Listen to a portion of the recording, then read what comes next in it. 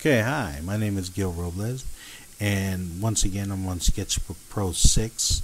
I'm still trying to get used to the program that I just bought recently, and this demonstration is just to show how I use this brush tool over here and how I change the properties over here. I didn't do much, but you can adjust for the pen pressure that you use. I'm using Cintiq. So how much of the ink or the paint it deposits on your screen, or with heavy pen pressure and with light pen pressure. Apart from that, I just made sure that the brush was set onto hard, so that it would simulate more of a pen or pen nib, or inking with the brush.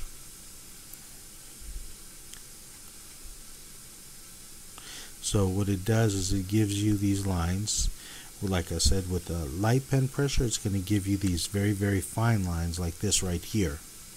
And the heavier you go, the more paint it's going to deposit on your screen. It also trails off so that it makes these nice calligraphy lines.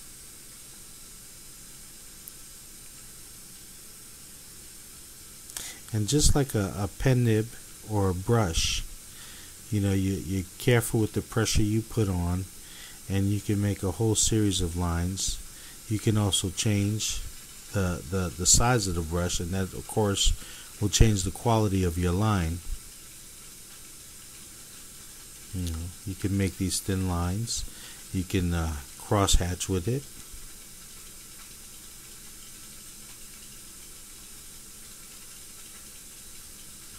And like a pen nib, you can see here, you can just you have to be careful about going too heavy.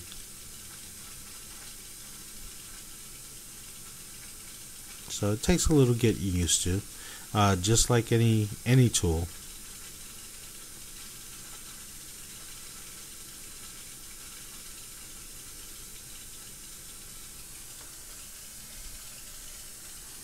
Whether this is drawing in real time. I'm just trying to well, I guess get loose with the tool, have a little fun, and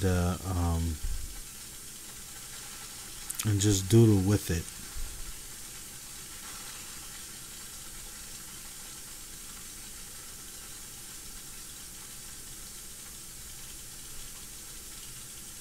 The best way to learn this program is to treat it like what it says it is. It's a sketchbook.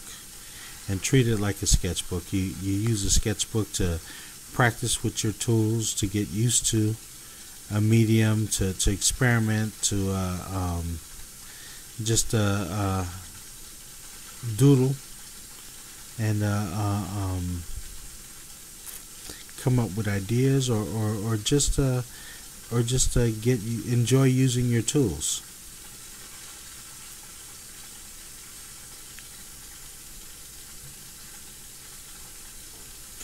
Now, in just a little while, I'll go ahead and I'll work on a drawing that's more planned.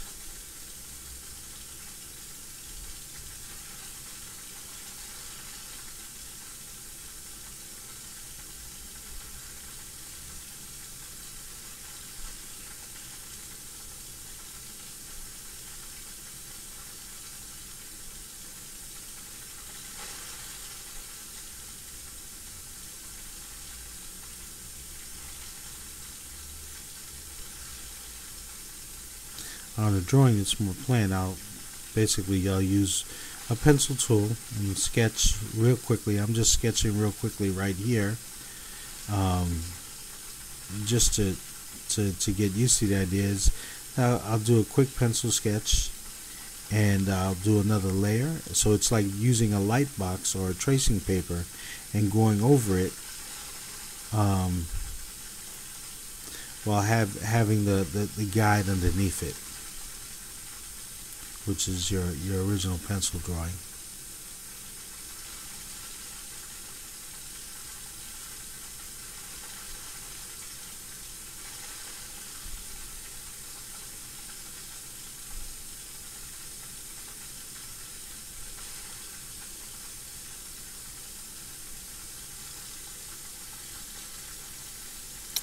Alright, so now we're going to speed it up. This is a drawing I did a little while back about staring death in the face. I just wanted to make some changes with it. I did that totally from imagination. This one I've got some references, a photo of myself, and a little toy model of a skull, which I use for the reference of the skull. And I'm just going to make a quick pencil sketch.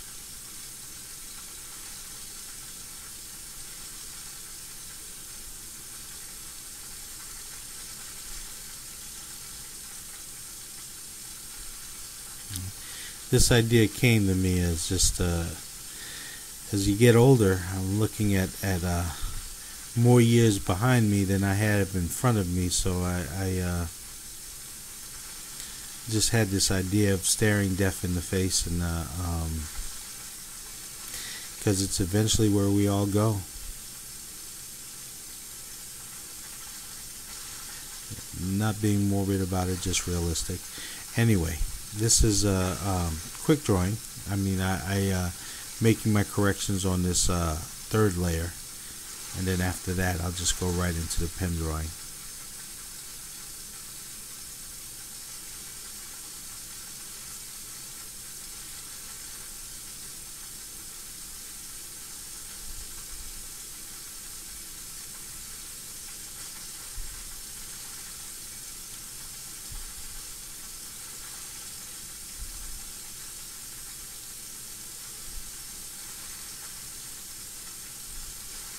Now this little pencil here isn't part of the software, the Sketchbook Pro software. It's just something that's included in the software I have for video recording this.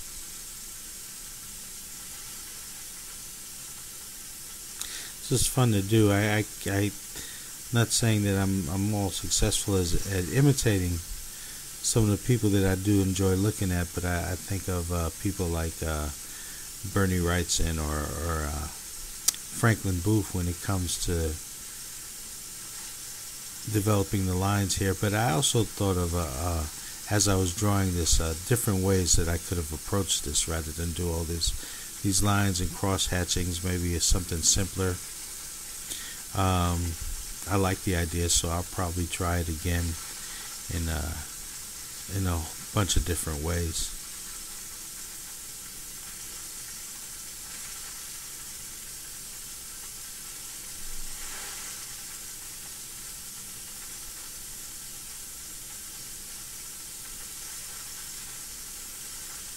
You can also use white, like you do white out or opaque paint, just to go back into it, or even if you use traditional mediums like you would have used a razor.